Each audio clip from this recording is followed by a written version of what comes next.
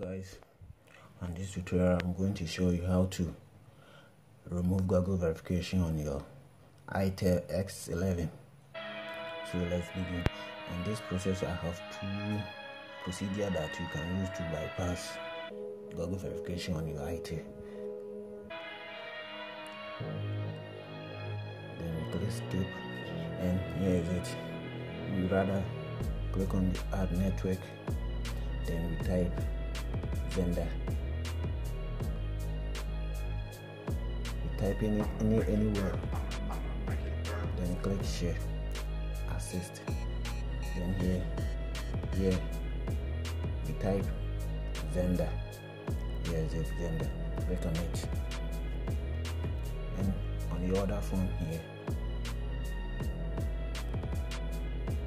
what we have to do is go to Zender on it, apps,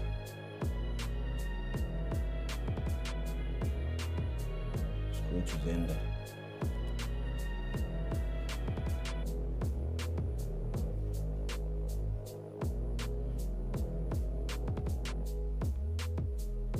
click skip, allow,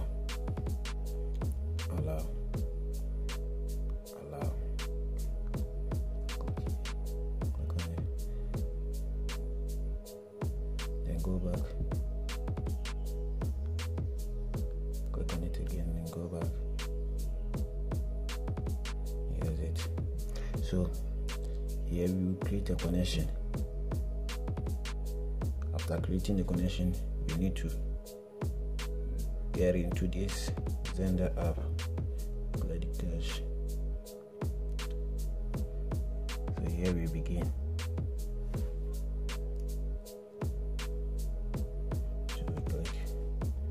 Like I have 4 of them in my touch. The touch is reading slow. Close and type Zender here. Let's search for Zender. Zender, here is it. Click on it. Get skip. Allow.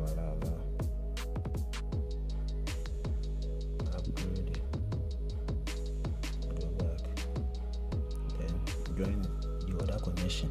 So here's X11.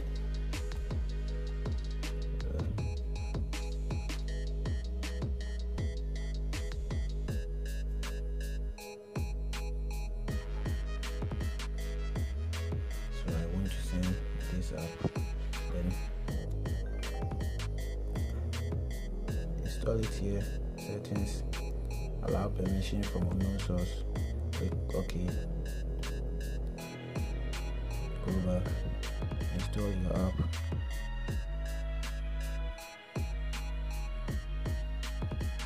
open the app, then go to type here setup, setup, then scroll to define setup. Where the hell is setup? So here is it. Do not use the first one, use the second one. Here is it. So click on it, setup, then scroll, click on the second one, click try, and scroll and click, choose your country. You can choose any country. So that you see the country, click on next, then that's it. Now your phone is working. No problem. You've done it, simple as that. You see now your recent app is working too. All you have to do is reboot the phone. Rebooting the phone.